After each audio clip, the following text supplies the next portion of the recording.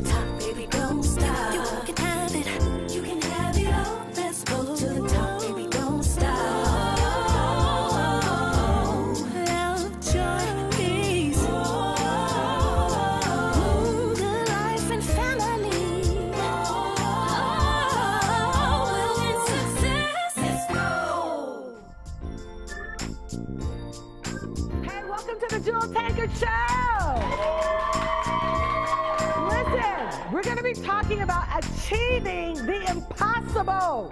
Many of you are called to do that, believing your way to the top. And today's guest is going to tell you how she's achieved the impossible and all the challenges that went along with it. So stay tuned. We'll be right back.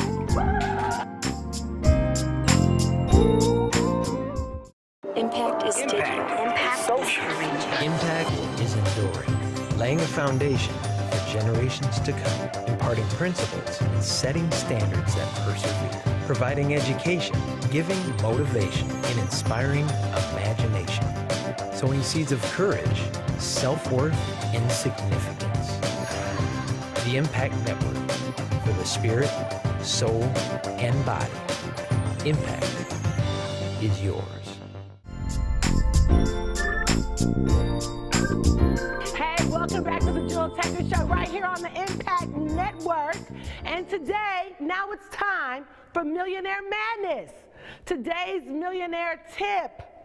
Every successful millionaire understands the value of a team. Listen, you're not going anywhere if you can't get along with people. Listen, you have got to understand that you need people in your life. Listen, I don't know any great successful entrepreneurs.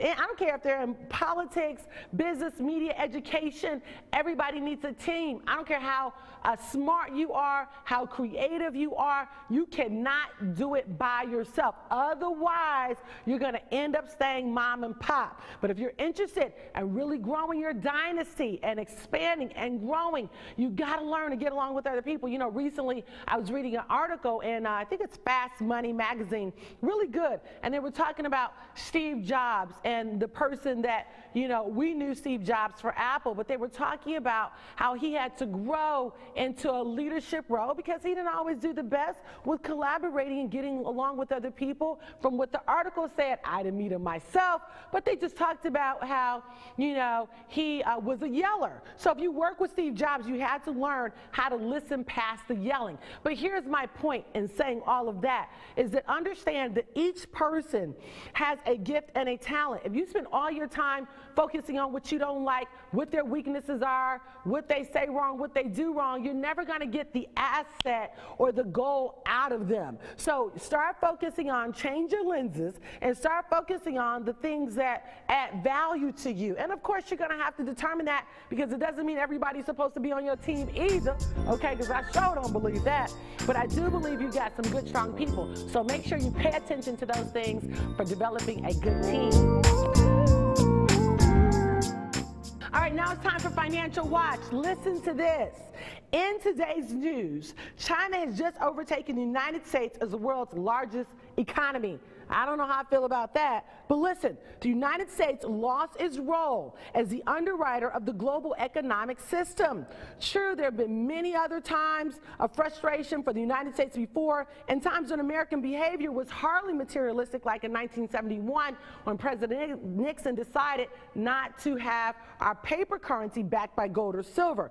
We've just gone past that crossover on the chart. According to the IMF, by the end of 2014, China made up 16.48% of the world's purchasing power, adjusted GDP, and the U.S. will make up 16.28% adjusted for purchasing power. China's economy is now the world's largest, all right? But in terms of the raw market value of China's currency, it still has a long way to go, and that's the latest news on this Financial Watch. We'll be right back after this break.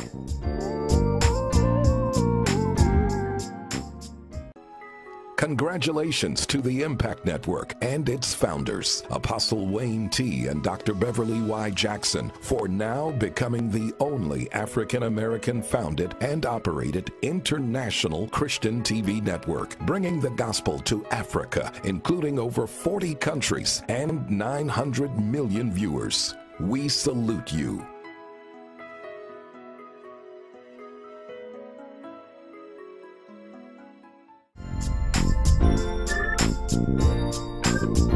Welcome back to the Tankard Show right here on Impact Network.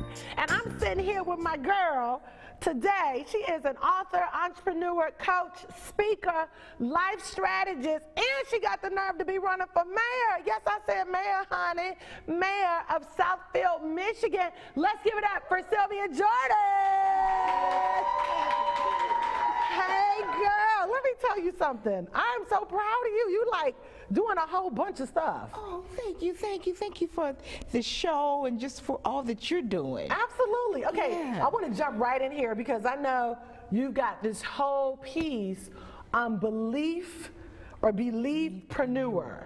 Okay, so break that down. What is that? So a believepreneur is a person that believes the dreams that are in their heart can come to pass. So it's having a form of believing that all the things that God has put in you, you can do it. All right now. All the dreams that he put in you. So now, so that sounds so good, but let's just keep it real. Okay. We know we got distractions, we have challenges, we have problems, we have all kinds of things that can try to come up against believing. I mean, come on. We've all, thought as a little girl our life would be a certain way. I think mine turned out that way, but I had to overcome a lot of challenges. Yeah. Probably same thing with you.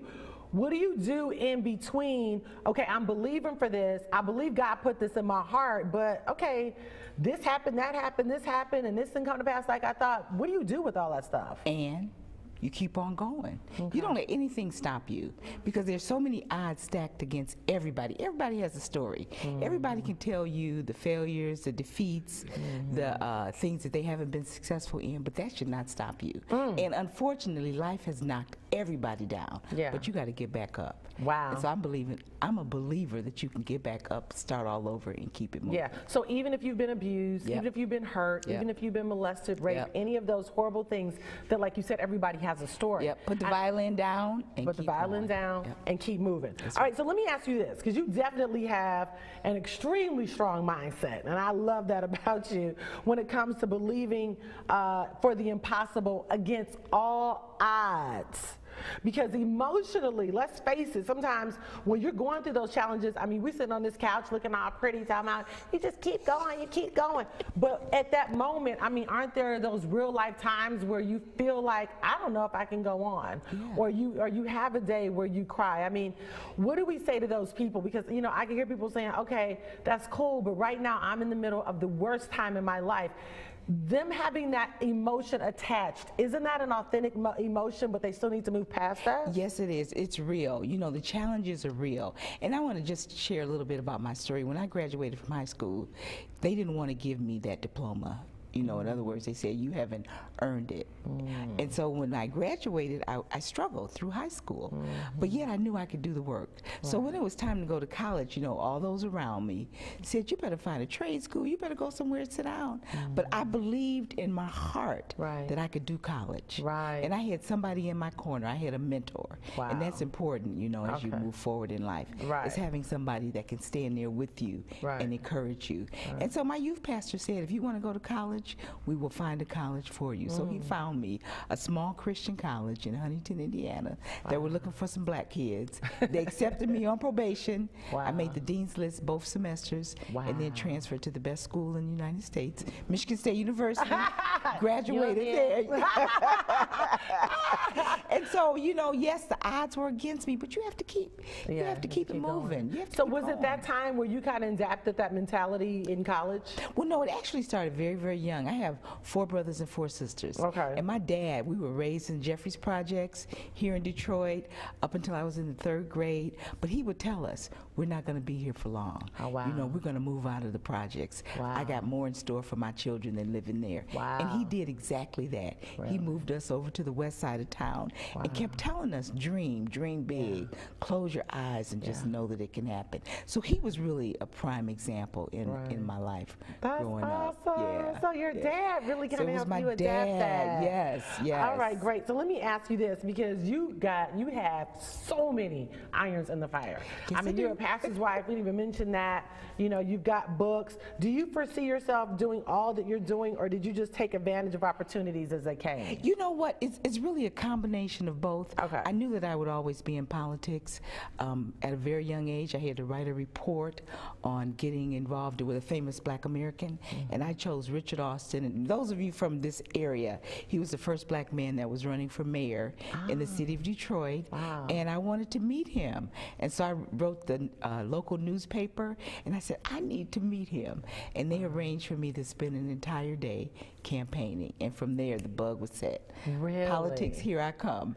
And then things have just evolved. You know, you have to move. Movement brings momentum. Right. So when you begin to move, doors begin to open, opportunities begin to come to you. Right. So a lot of things have happened through movement, and a lot of things have happened through what I've planned to do. Right. And so it's a combination of Right. both. So do you think it's been easy? No, the road is not been easy. It has not been an easy journey. Oh, She's sitting there so pretty. I'm like, oh Lord, she make it look so easy. All right, listen, we'll be right back with more Sylvia Jordan after this break. Impact is digital. Impact is courage. Impact is healing. Healing for the spirit, for the soul, and the body. Healing for the generations. Healing for our cities, and healing for the nations. Healing yesterday's wounds, bringing today's hope and tomorrow's prosperity. The Impact Network, for the spirit, soul, and body. Impact is yours. Hey, welcome back to the Jewel Tankard Show right here on Impact Network. Yeah.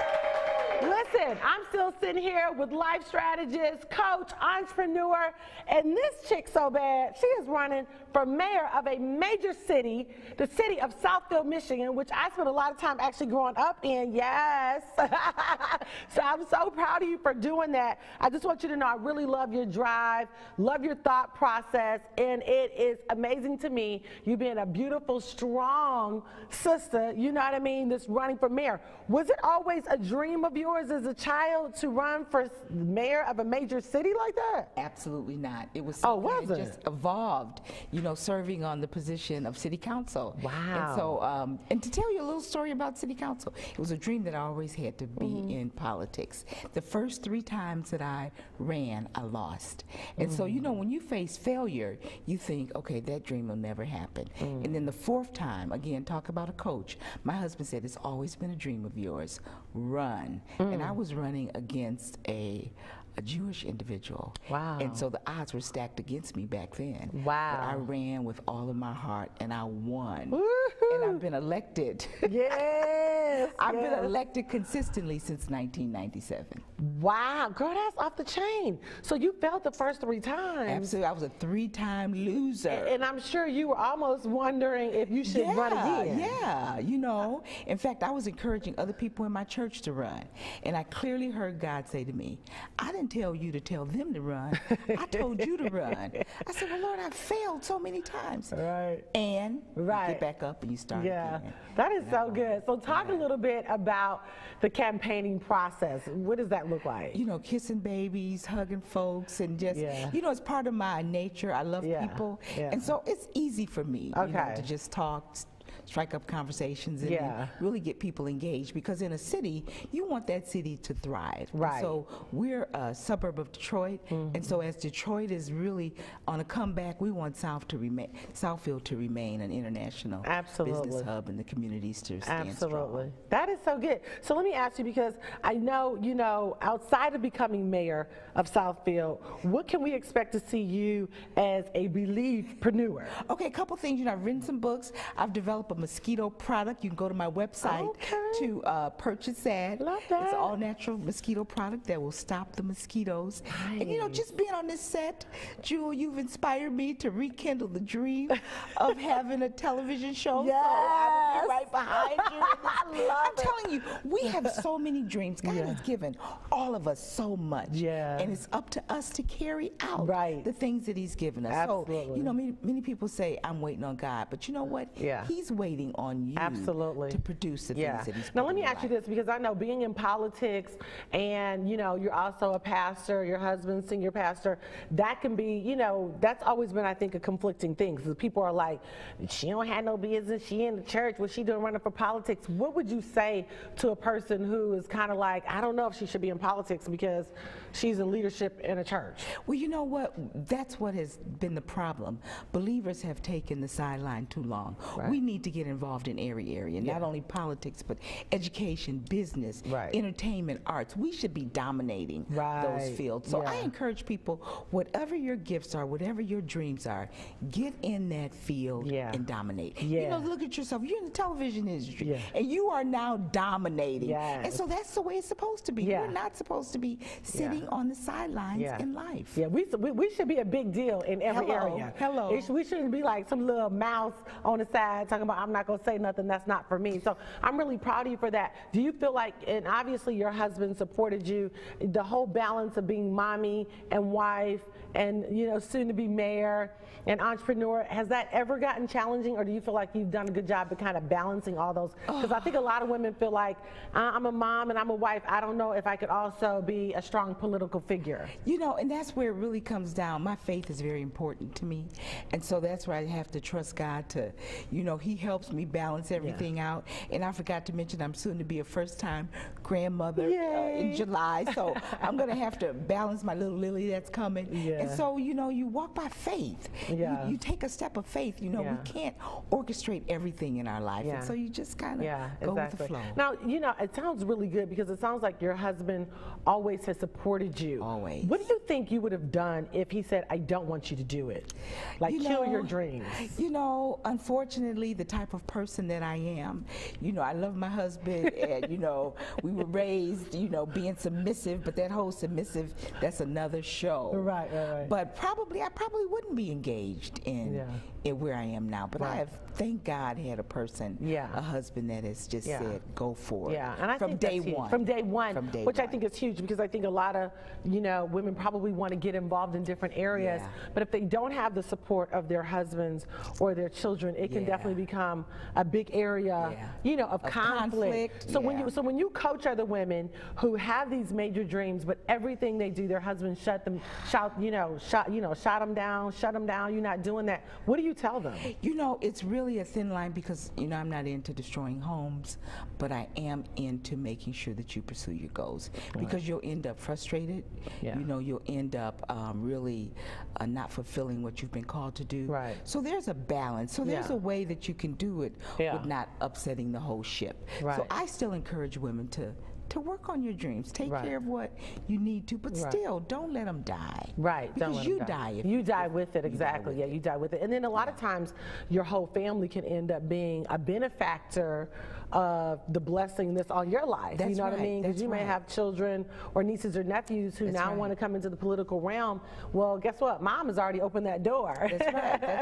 So all they got to do is walk through it, you know. So I think that's good, and I think that's good advice, because I think that, you know, as, you know, know, the same thing, seeing a lot of women who want to go for it, but I think you can get the best of both worlds. Right, that's you right. can get the best of both worlds. So talk a little bit about, because I'm strong on developing a team, how much has having a strong support team been in you being able to get where you are now? It's everything, and you were mentioning the points about your PowerPoints. Yeah. It is important to have a team. You know, nobody's an island. Yeah. You can't do it by yourself. Right. You have to have people that believe in you, Yeah. and that are willing to see you fulfill your dream, and their dreams will come along with you. Right. And having different people on the team also gives you a different opinion, a different mindset, Yeah. a different view. to But the do bottom line, it's is- you and your yeah. dream. It's you But and- having those extra minds at the table To is do very, it very is really important. Yeah. important. Well, good. This is so good. Thank you, girl. for having All right, so me, listen, we're going to Jewel. play a game now called What Would You Do? Okay.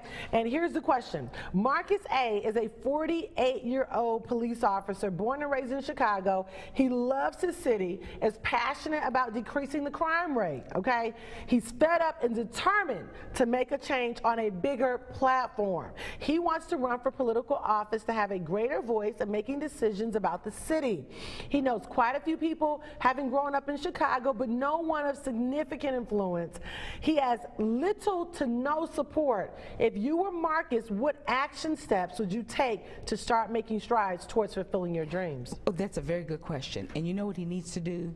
First of all, he needs to get connected in his community. He needs to get outside of his box if he hasn't already in his realm of influence and join local business chamber of commerce, join other networking groups, join the, I'm thinking of the NAACP if he's African American, but join other groups that you can network with people and meet other people to increase his sphere of influence, and then see what he can do at a city level, because there are many volunteer positions that you can start at, and just to get your feet wet to get involved. But I would definitely say do it, because if the dream is there, then everything else will come. So joining those organizations, city council, all those things can really, really help him to propel into hopefully becoming mayor of his city at some point. Well, Sylvia, I want you to know I love you, girl. I love you too, Jewel. All right, congratulations. I already declare that you've already won as mayor. It's already totally and completely done. Thank you. And so know that you just have our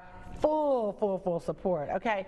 So now I do want to ask you very, very quickly, you know, we've been talking a lot about the political realm. We've been talking about balancing it between being a mom and being a wife, and then also, you know, being in business and being an entrepreneur.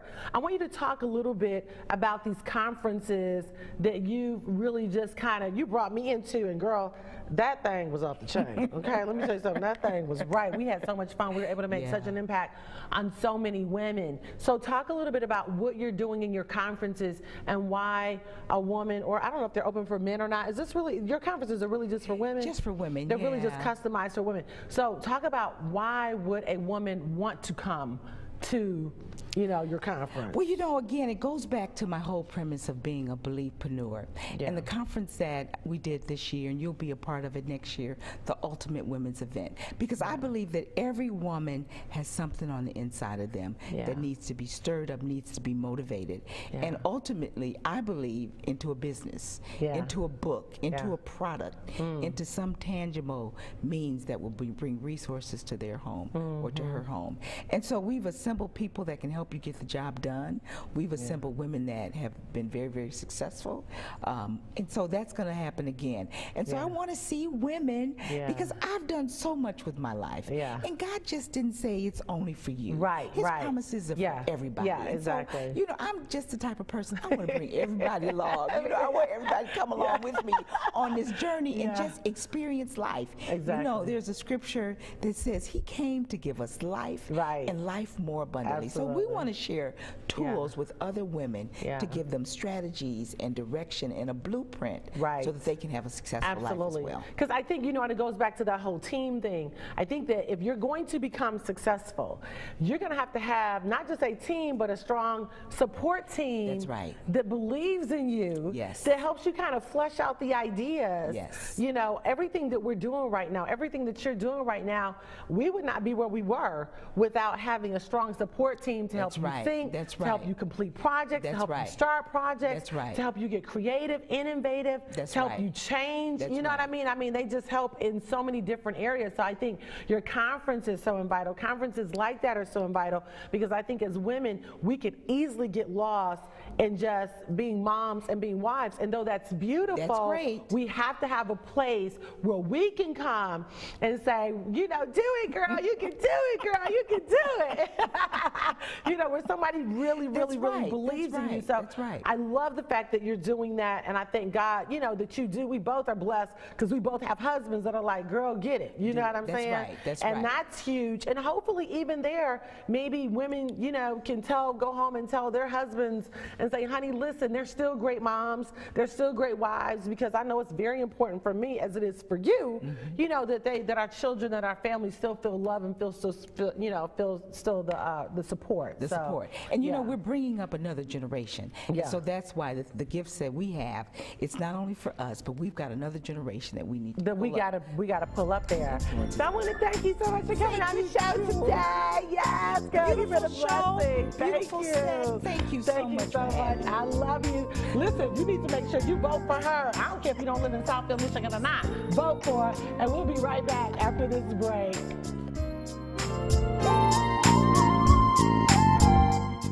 One day, when the glory comes, it will be ours. Dr. King, what's your next move? In March from Selma to Montgomery. Selma is loud for every man, woman, and child. We will not wait any longer. In front of a crowd. Mine eyes have seen the glory. Glory, glory, hallelujah. Impact is digital. Impact social reaching. Impact is ready. Ready to face a nation's problems. Ready to conquer. Ready to fix. Ready to heal. Ready to educate. Ready to change. Ready to fight. Ready to work. Ready to illuminate. Ready to impact this world. The Impact Network.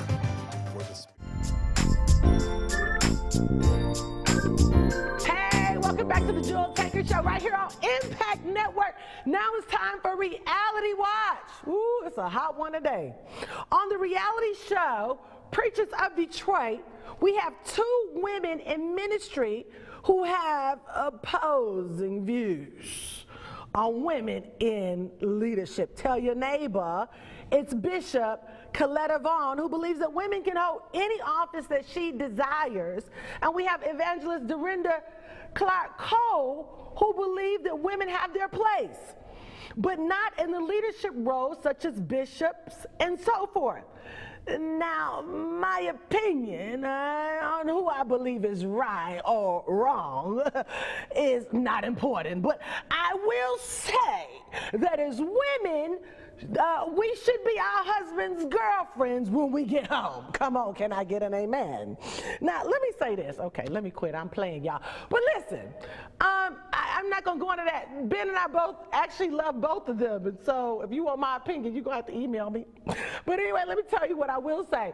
That when you get your tail home, ladies, you do not need to be nobody's pastors, bishop, archbishop, evangelist, missionary. You need to be straight girlfriend. What's up, boo? Don't no husband want you preaching to him about what he not doing right and what the word said and all of that stuff. You need to get in there and handle your business. That means you need to be cooking, you need to be cleaning, and you figure it out. But you need to be your woman's, you need to be your husband's girlfriend, for real. I mean, all of that, at the end of the day, I think that we got to be careful as women in ministry and in leadership that we don't get so caught up in the call of ministry that we forget the first we call to be our husband's girlfriend's mistress, sweet thing, all them things. Now remember, you can have it all. And until next time, I'll see you right back here on the Jewel Tankard Show.